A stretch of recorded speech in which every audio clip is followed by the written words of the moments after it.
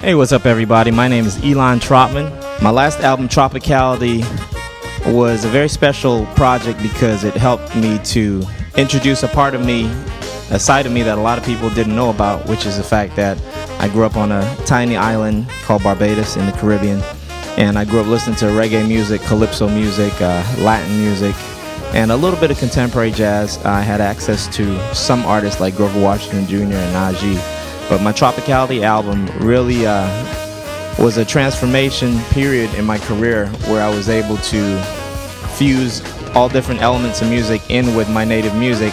So this project is a continuation of Tropicality. The only difference is that I'm using my band from Boston. They're all Berklee College of Music graduates, and they're all incredible musicians.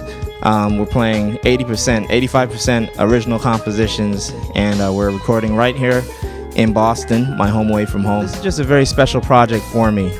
I'm enjoying working with these guys. Having Kareem on steel drums is the icing on the cake, because we all know how important the steel drum is when we talk about Caribbean and West Indian music, hailing from the beautiful island of Trinidad, where my mother was born.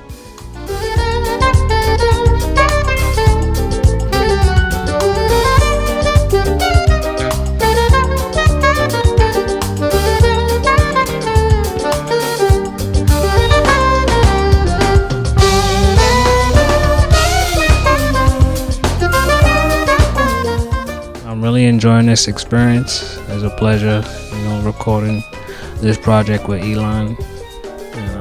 It's definitely good vibes and good music. We all come from different places. Like mostly the ties are from the islands. Elan from Barbados. I have ties from Jamaica, Montserrat, St. Martin, Curacao. So when Elan brings the project to us, we all are a part. He lets us be a part of putting our own spin on it.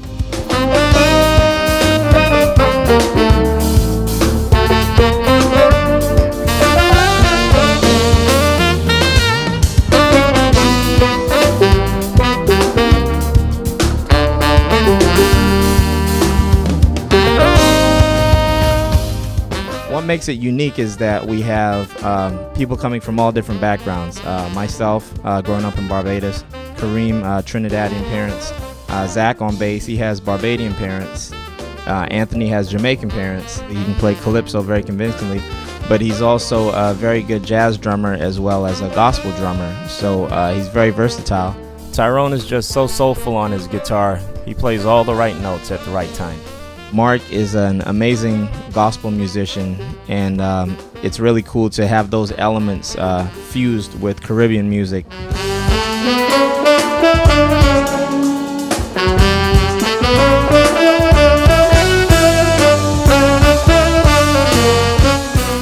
In my opinion, the way it impact jazz will be just the individual voice, trying to bring something to the table, trying to add and contribute to this art form, and to make a mark, make a mark for somebody else to enjoy the music. And if we could just keep that going, keep this art form going, then if we could spark questions, if somebody hears this project and wants to find out who our influences are, we've already made a positive impact for them to go and study and to research. Put a lot of work into the process, and it's been a lot of fun. Definitely a lot of fun. It's actually just happy music.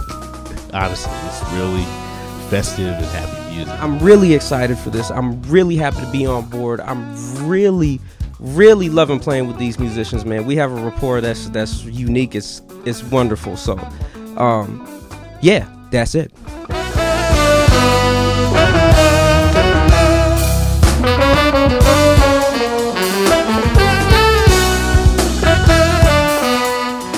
We have our own voice through this project, and I believe that when the world hears it, that people are going to enjoy it and people are going to want more, and that we're going to set a new trend in jazz and in the evolution of music. And that's what music is all about. It's all about continuing to grow and evolve and experiment, so that 10, 15 years from now, the next generation can play our music.